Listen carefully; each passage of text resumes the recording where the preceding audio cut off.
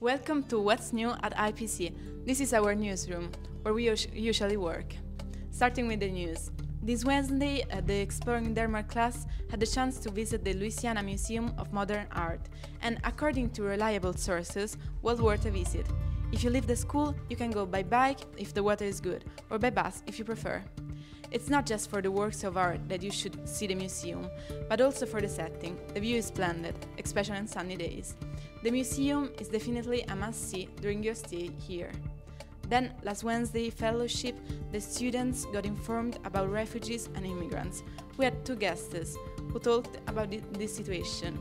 We got to learn about the life of a refugee, and we had the chance to meet a stateless person without documents who described the challenges in her life that she has had to cope with.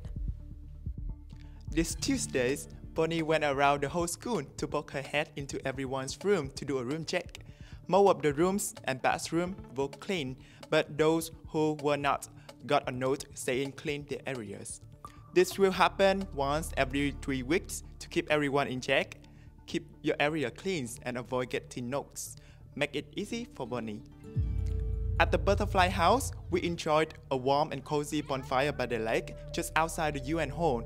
The air was filled with the sweet scents of marshmallows roasting, and we shared snacks and candy while listening to music. Together, we crafted lanterns, creating a beautiful atmosphere under the stars. More than just an event, it was a time of connection, sharing story, laughter, and getting to know each other better. It was truly a night to remember, filled with warmth and new friendships. Thursday night, 2 of our teachers, Angel and Julie, organized an educative session about USA election occurring the 5th of November.